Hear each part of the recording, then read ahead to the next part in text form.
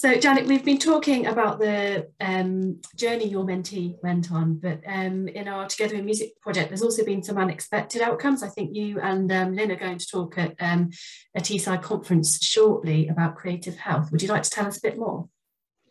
Yes, the organiser of this conference was at the concert, and she obviously immediately saw for herself the benefit health-wise of this kind of project, and she's wanting to try and use the arts and music as a resource for helping people to be healthy in numerous settings. So yeah, so Lynn and I will be travelling back up to Redcar to talk at this conference. So what we're planning to do is actually do a little bit of a music in mind type principal session, just because we've only got quarter of an hour, but we think about 5 minutes of that at least should be just doing what we just share. Is the best way of, rather than, because talking about music is fine, but actually going with it and playing together is better because it says a lot more.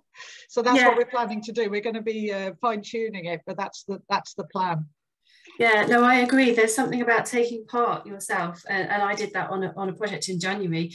Unexpectedly ended up being a participant and taking part and having to do the performance, and it's so different being as a producer to being on the other side of the fence, being a participant, and it makes you realize the things that we ask people to do and the value of it for yourself, actually, for your own well-being as a person, that we're very good at creating opportunities for everyone else's, but taking care of yours and doing something creative every now and then is definitely something we should all do more of.